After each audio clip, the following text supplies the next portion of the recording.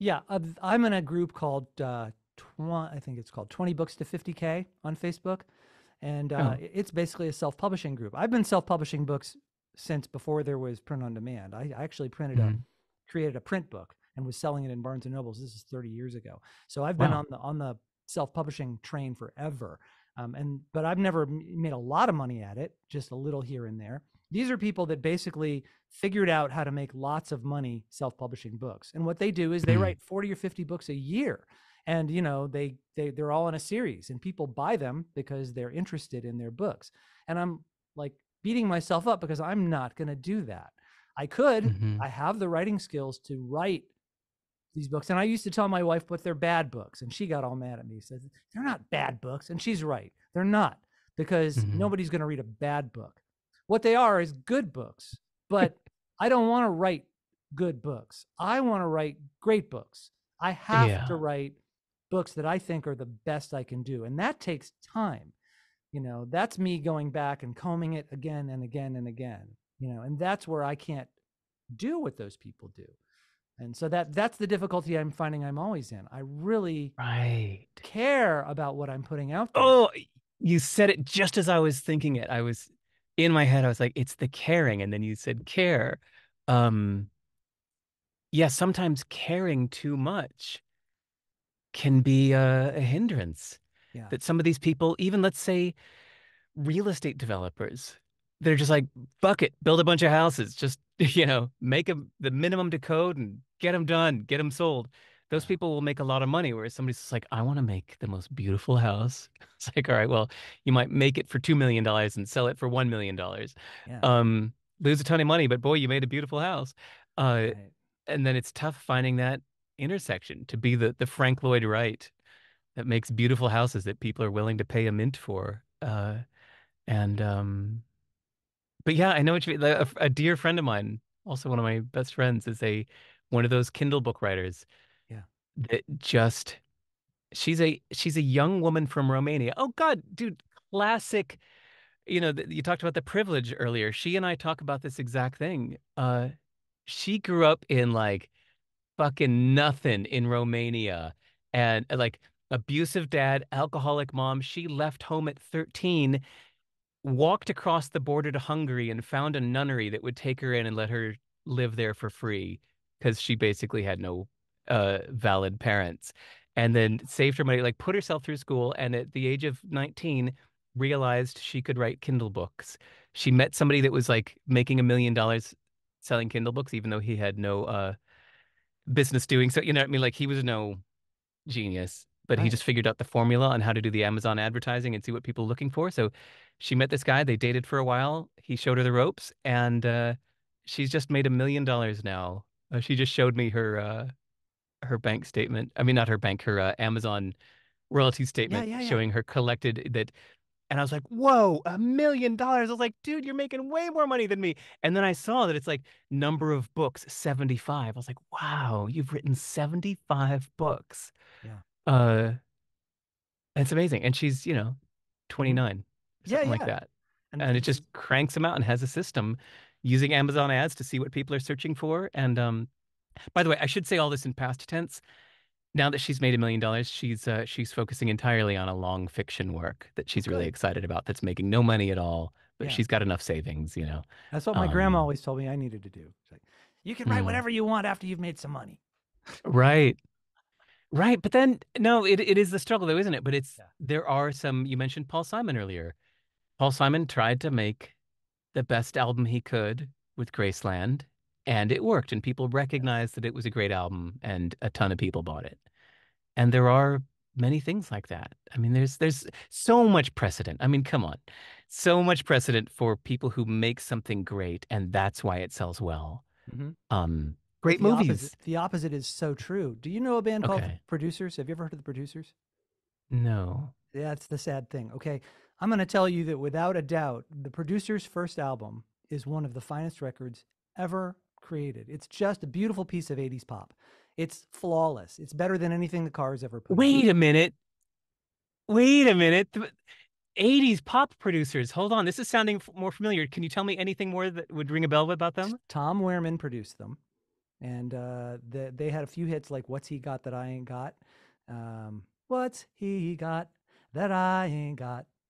This is Got sounding more you. familiar now. So, I Wow. mean, I found these people because I interviewed Tom Wehrman, and I've interviewed Okay. him several times. And you know, Cool. he describes the producers as the saddest thing in his life because basically this is a band that they just had it all. This band produced this beautiful first record and a really good second record, but then they fell in the cracks in the industry. And Yeah. I've gone on a bender and just listened to hundreds and hundreds of records by hundreds of artists, and I would say that 80% of them are really good, and some of them are top Mhm. notch, and you've never heard of them, and it's Yeah. it's it's a killer. It's a killer. So imagine this. I'm 20 years old. I just graduated Berklee College of Music. I moved to New York City, ready to be a successful musician. And I get a job at the entry level tape room guy at Warner Chappell Music Publishing, which the main office was in LA. So the New York City office was in right there in Rockefeller Center. Um, and it was just like 13 people. And so the music library in New York was this huge room with every piece of music that Warner Chappell Music Publishing owned, and that was my room. I was the guy. That was my room. Um, and so anybody needed anything, any piece of music, a copy of anything, they got it from me. Any new music came in, well, all the new music that came in every week went to me for Yeah. archiving. And so, dude, I saw thousands of brilliant albums that were not just brilliant, but like they got signed. Like they had the record release party, they had the celebration party that they got signed to Atlantic Records or Warner or whatever.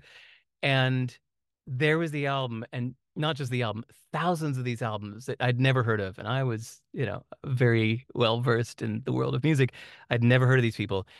And there was one in particular. It was actually Wendy and Lisa, who used Yeah. to be with Prince's band, Right. made a great record around 1990 called Eroica, Eroica. I loved that record. Genius, brilliant arrangements, great songwriting, and like nobody bought it. Same thing. Hmm. And then every now and then it would happen. Check this out. I remember in hold on, yeah, 1991, I was working at Warner Chappell Music Publishing, and two new artists came our way. They had done video demos. One was these three girls from Atlanta that were doing like a hip hop group, and they had like these three loud personalities. Like one was over the top, crazy, kooky. One was doing the sexy thing, and the little, and one was just doing the like hard ass thing. And I was like, oh man, this is great. They've got so much personality. This is wonderful. Everybody at Warner Chappell was like, nah, no, don't hear it. Nah, not a hit. So that was TLC. Yeah, And sure. then I was like, see, I knew they had something. And then the other one was this piano player with this giant raging red hair doing these like, little sensitive songs on piano with these weird poetic lyrics. And again, like Warner Chappell, the other people in my office were like, nah, don't hear it, pass. And that was Tori Amos. Oh Uh, yeah. so it was nice to see that every now and then, like somebody that sometimes you can recognize something brilliant and the world does respond to it. But other Yeah. times you see some or you hear something wonderful and brilliant and the world does not respond to it. And it's just like, Well, Tori who Amos knows? worked way like you find out when you look at some of these people just like how many years, sometimes decades before, Yeah. I like with Bruce Springsteen, I always thought for him it all began with his first record, but he Mhm. was touring, and all up and down the East Coast with a band for 10, 15 years before that. Yeah. Yeah. And Tori Amos also the same thing, like two or three albums before that. These people kill themselves to get that chance, and if they're lucky, they get it. Yeah. And there is some luck involved, and it's heartbreaking. You know. Maybe it's just that the thing you're talking about, your main mission now is the serenity prayer. The, the things Yeah, that I the can control and the things affect that. and the things that I can't and the wisdom to know the difference that it's Yes, yes, sometimes like how the world perceives you is just out of your control. It can be yeah, timing, luck, um, but on the other hand, it can also be crafted. That I think there can be an art to crafting a public persona. And I think some postmodern, do we call them that? Artists like Andy Warhol, David Bowie, even Miles Davis, uh, crafted their public persona as part of their art. They were not Yes, just absolutely. natural. They weren't just being who they were. Right. Uh, they crafted the way that they came across to the world as part of their art. It's like the frame around the painting or it's the presentation. That's what I love about Brian Eno. Brian Eno talks about this shit. If you find, actually, you know what you might like? I never really promote it much, but it's just a free thing I made back in 1999. Musicthoughts.com. So Okay. MUSICTHOUGHTS.com Still there. Yeah. is a free website that I put as a collection of all of the most inspiring quotes uh, I had ever heard about music. And a lot of them are from Brian Eno. He was the main inspiration. That I read a lot of Brian Eno interviews, and he gets really wonderfully philosophical about music and art, and how the way that you present your art to the world is part of the art. That he said, like, Yes. I see. just imagine a painting that is at the bottom of uh, a river, and the only way you can see it is to put on a snorkel and a mask and go down there. That's an artistic statement. That is not just the same painting that's hanging on a brick wall. Yeah. Um, so yeah, how you present your art to the world is part of the art. And it sounds like that's the big challenge for you now is to I, focus on that more meta level of how you're presenting yourself to the world so that it's almost to find out what's the disconnect here. Why am I working so hard on things why am I valuing this so much more than other people are? Or how can I get them to see it in such a light that they value it as much as yeah. I do? I agree. And of course, there's a piece of that where you involve other people. I got. I'm going to see Adam Ant, if you can believe that, in just about 3 or 4 weeks. And I didn't. I liked, his 2 or 3 hits, but when I realized he was coming to town and that he's made a big comeback and that he was bipolar and he's made a big recovery, I'm like, I need to learn about him. So I listened to all his albums, watched a bunch of interviews with him. Wow. Fascinating, fascinating guy. Here's a Wow. guy that he really had the stuff to do whatever he wanted, but his bipolar was such a weight that it really dragged him down. It really made it impossible. So all the manic energy that allowed him to do everything, also the depressive energy stopped him and got him into Wow. trouble. But he was, he said in an interview that he got to hang out with Michael Jackson, and he asked Michael Jackson, because he was trying to do the same thing as Michael Jackson, craft this really amazing image, dance, all this. And he said to Michael, "How do you do it?" And Michael said, "I only work with the best." So Hmm. simple, but if you think about Michael Jackson, yeah, right, that's it. He just worked with the best. He didn't craft that image himself. He had the best people in the world doing that for him, and you don't see those people.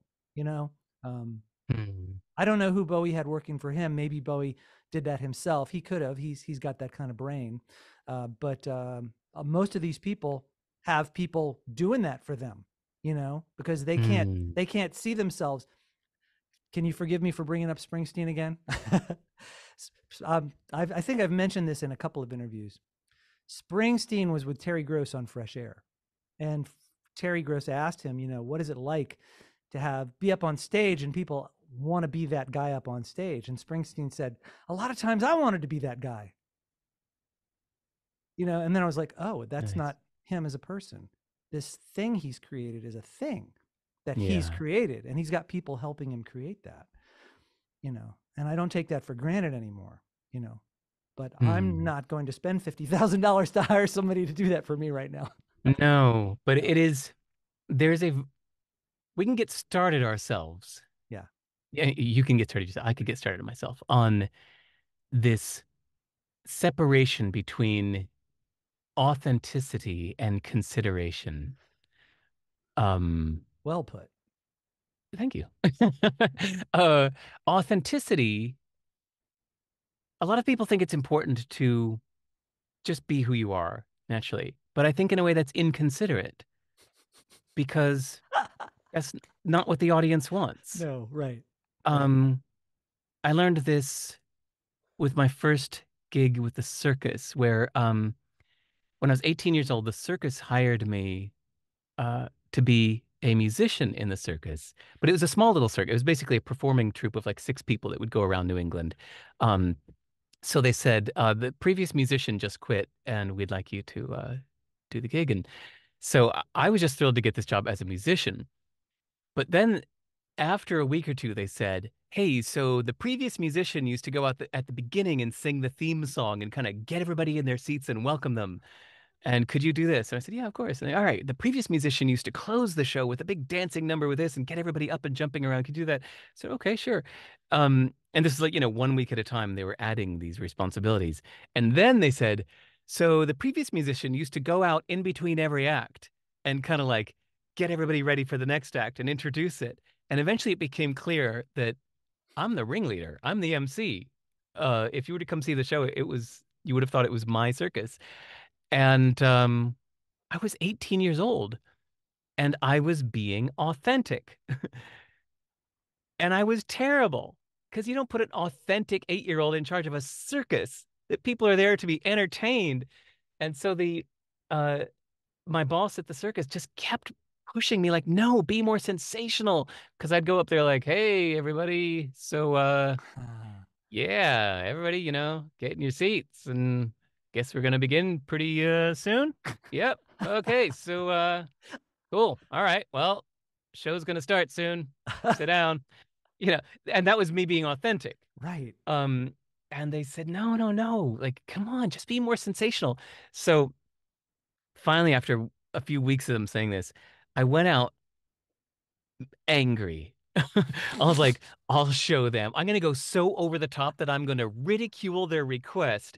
And I went out with just this cheesy persona. Ladies and gentlemen, what you're about to see is the most amazing. We are going to have, and the elephants are going to be coming out dancing. And even look above your head because you might see a parachute with the snakes coming out. And the Mayan circus is about to begin in 3 minutes. Take your seats now. And I went backstage like, there. Is that what you wanted? And they were like, yes, finally. Thank you. I was like, oh, really? You actually want me to do that? They're like, yes, that was it. You nailed it. Oh my God, that was great. So yeah, for the next 10 years, I was the ringleader MC of Oh. this circus where I put on that persona. So that didn't And disgust you. You got it and you did it. oh yeah, I mean, because then you realize it's all just a silly game, Right. and I think that anybody in entertainment has to kind of see that delineation between their true self and like putting on the monkey suit, you know, for the because that's what the audience needs. I wonder that with those things like the Oscars, like wouldn't it be hard to not laugh at yourself if you were dressed up, if you were at the Oscars and you had to dress up in the fancy thing and then stand there like this and that as they took your pictures on the red carpet? Yeah. It's like I would just be like, oh, never mind. I'll just skip the whole thing. But no, that's part of the job. You just go do it. You play the part. You act like a movie star for 10 seconds of the photos, and then you move on. It's part of the gig. Was that your Um, first lesson in useful but not true? ooh, I don't know. Maybe. I feel like useful, not true is a theme in between what I've been saying and thinking for years. You've seen me post things in the past, like even 10 years ago. I would say things like, um, men and women are the same. Uh, I'm going to assume that men and women are the same.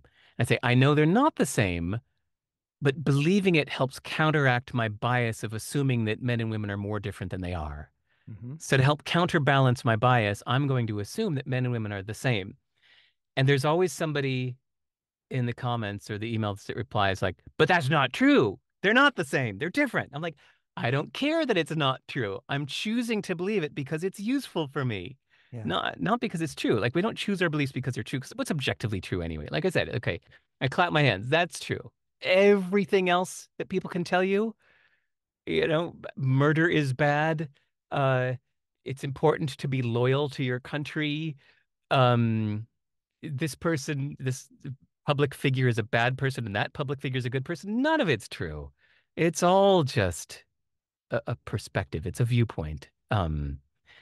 I don't believe in, nothing of the mind is true. So anyway, yeah, I choose beliefs because of the effect it has on my actions. Going back to what we said much earlier, it's like I just think there's no point in beliefs unless they affect your actions. So when you were saying that it's frustrating to have all these people saying like, "Hey man, you just need a better mindset," uh it's pointless unless it turns into the actually better actions. How does this work into this?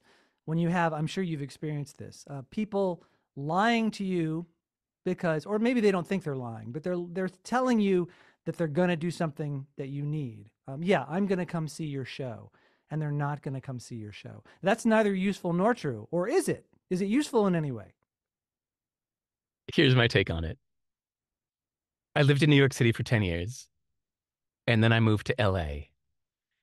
And I remember everybody in New York telling me how fake people in LA were. So I moved to LA during the peak of CD Baby. It was 2002, and CD Baby was toast of the town. It was a great time for me to move there. But I got a crash course in flaky LA culture. And here's my take on it is when somebody tells you that they're going to be at your show, they mean it. They absolutely optimistically think that they will be there. They're like, yeah, sounds great. All right, Thursday night, 8 o'clock. See you then. Cool. They actually, in that moment, it's sincere. They really think they'll be there. Yeah.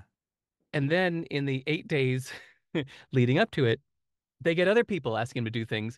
And then it's Thursday. They sit in traffic for an hour. They get home at 6:30 and they see this thing that says, go to Adam's show at 8. And they're like, ugh, I'm tired. And they're just like, maybe he won't notice. And so they flake, but they weren't lying.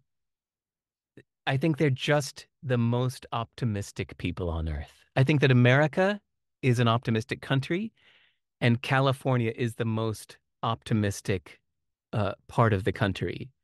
And that's why I encountered so many people optimistically saying they would be there to help you, saying they'd show up at your show, saying they're gonna buy your thing or whatever, saying they're gonna introduce you to this person, Right. and then it never happens. They're not lying.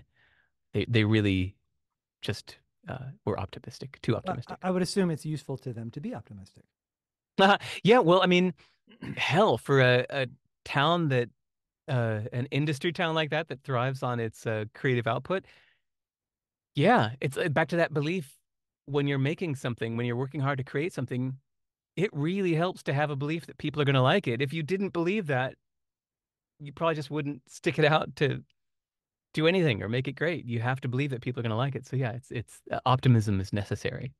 Oh, I see. I see. Because everybody over there is a creator. Everybody's selling something. So even though they're responding to you, it's that optimistic mindset in them. It's interesting. That's very Yeah. interesting. I'm glad you told me that. That gives me a little compassion for these people. It's really That helpful. that's how I explained it to my New York friends. They were like, "How could you move there?" I'm like, "No, look, you got to understand. Here's once I got to know them, I realized that. Yeah.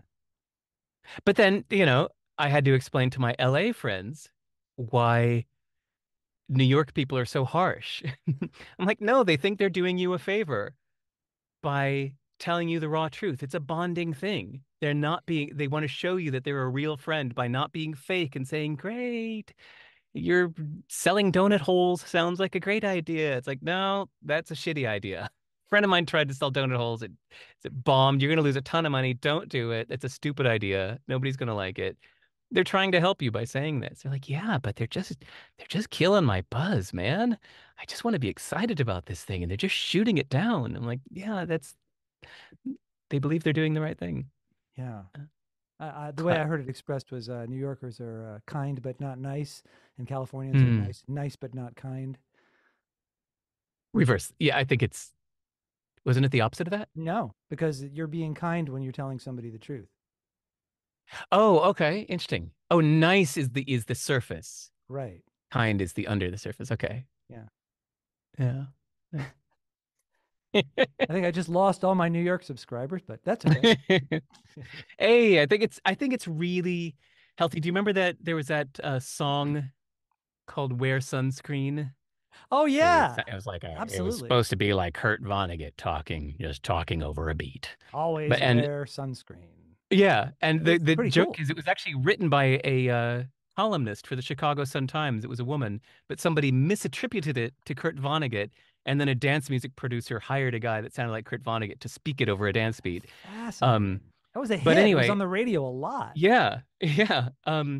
But my favorite line from it was I know which one where you're they going said to like, say. what's the one we're just talking about? They said like, live in New York, but leave before you get too hard, and live in California, but leave before you get too soft. Yeah. Something like that. That's Uh, exactly what it was. I remember so, that very much because I've never moved and lived anywhere except Atlanta and yeah, Ohio. So I'm always like, should I have tried living in New York? Should I have tried living in LA? I wonder. Hmm. it's enough to just get. You don't actually have to live there, but I think it's good to experience a bit. You Yeah. know, you could I've just definitely been to both places. yeah. So Yeah. it's probably enough. Probably. Well, you may be tired. It's been a really great conversation. I don't know if you're Yeah, tired. thanks for this. Yeah, It was sure. fun. No preset structure. Yeah, Two guys that love music and love ideas, right on. riffing on life.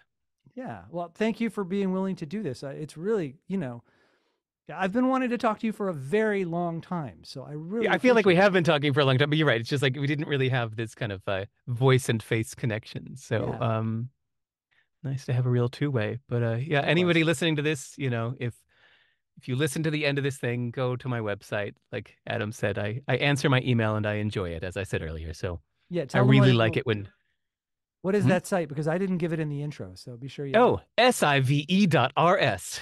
It's just my last name with a dot in it. So Sive.rs, or just search the web, but everything is on my website. I don't really do the socials. Um, Yeah, I've just got my own website and that's enough for me. I don't need to post on platforms. So go to my website. There's a big link to email me. It goes to my eyes only. I answer everybody. he I does. enjoy it.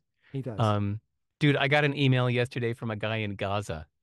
They grew up Wow. in Gaza that is a fan of my work and emailed me. I'm like, oh my God, we got something to talk about. Please, tell me. Yeah. Like, I had so many questions for him. And so I love, I hear from like a guitar builder in Slovenia and I hear from whatever actors in Beijing. I love my inbox. It's so much fun. So I really like when people introduce themselves and say hello. So Well, that's great. Well, yeah. the next time I send you an email, I'll know that you actually know who I am, and that makes me happy. Yeah, yeah. So I think I know you by that's good. It's been a long time. All right. now. Well, Cool. if you ever want to do this again, let me know. We can do this again. Otherwise, it's Thanks, been Adam. great. Thanks for having me. You bet. See you later. See ya.